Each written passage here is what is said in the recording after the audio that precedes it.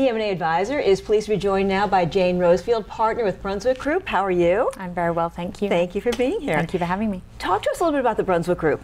Sure. Brunswick Group is a global corporate communications advisory firm. We have 23 offices in 14 countries, and we advise our clients on a range of critical communications issues and strategies with our heritage rooted in M&A advisory.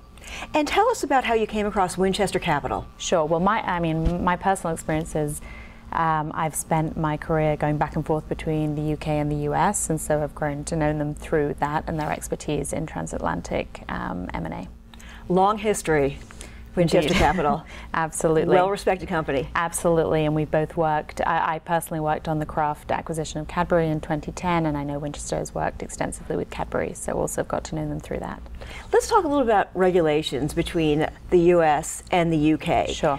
How do you advise corporations, and what do they need to know as far as regulatory between both directions, really? Absolutely. Well, I think that's one of the key considerations, or the real key differences between our markets. A lot of the time people think UK, US, two companies separated by a common language, and one of the things that we try to help our companies break down is those differences in language, both specifically on the language front, but also some of the knock-on effects on the regulatory side of things, the media landscape, and the differences that they should expect in going into the UK as a market.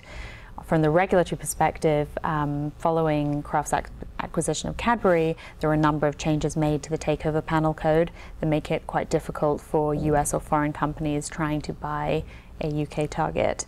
And I think at that time we saw a real increase in sort of a form of nationalism or even protectionism in the UK, where Kraft was referred to as Viking invaders trying to rape and pillage the UK. So some of those kinds of considerations in helping companies really navigate that landscape. Yeah, let's talk about that navigation a little bit. How does Brunswick actually advise companies in these transatlantic deals, particularly the American companies going into the UK? Yeah, well, one of the things we work very closely with bankers and lawyers to start with. So obviously at core is the valuation messaging for any deal. And then what we work with our companies to do is to actually say, well, who are the other vested stakeholders in any transaction? Because you can't just sell this deal to shareholders. You need to look at the political climate, you need to look at the regulatory environment.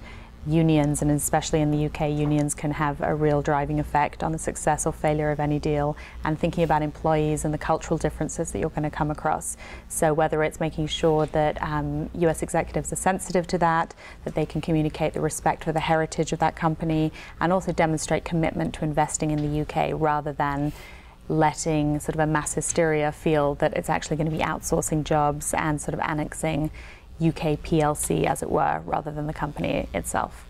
The savvy companies know a lot of this, but what would you say, are there many inexperienced companies out there that don't go in with this knowledge? Absolutely, and I think I wouldn't underestimate even the savvy companies. Takeover panel code is incredibly complex. I would say that a lot of people, even in the UK, have no idea really how to navigate that, so we help with that.